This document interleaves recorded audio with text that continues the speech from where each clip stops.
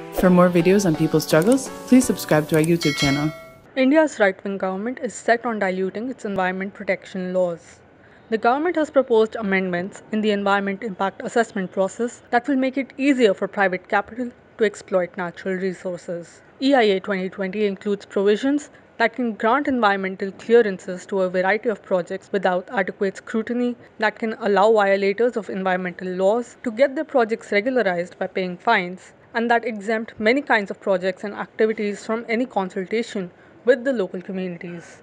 Historically, the efficacy of the EIA process in India has been limited. Environmentalists have referred to it as a rubber stamp for legitimizing environmentally degrading projects. Almost no projects have been rejected as part of this process. The worst affected have always been, and will continue to be, the marginalized communities who survive on land and forests. Without public consultations, the forest communities will lose the only opportunity available to them to learn about the projects and demand that their needs are not neglected. It was the only real obstacle in the way of environmental approvals, and it has now been removed. The exemptions to public hearings will adversely affect the rights of forest dwellers to conserve and protect forests, their right to mine the forest produce, and their access to biodiversity, which has been guaranteed to them under the Forest Rights Act. The law is yet another in a series of anti-people laws pushed by the Narendra Modi government in the midst of the pandemic. It is being pushed in a way that people are unable to resist and unable to get information.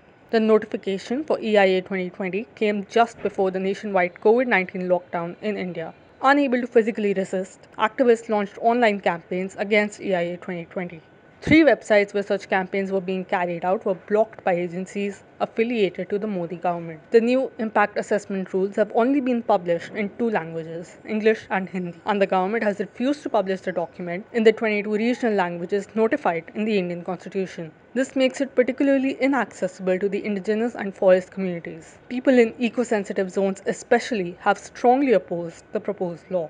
Protests are gaining momentum in the northeastern states of India, and over 50 environmental organizations and activists from across the Himalayan region have issued a statement opposing EIA 2020. They say in their statement that the Himalayan region today is in the most vulnerable position, with massive climate-induced disasters, increasing deforestation, loss of biodiversity, soil erosion, drying of rivers, death of groundwater sources, melting glaciers, hollowing of the mountains, solid and hazardous waste-related pollution. Amending environmental norms will accelerate the ecological crisis in the Himalayas. De pie cantar que vamos a triunfar.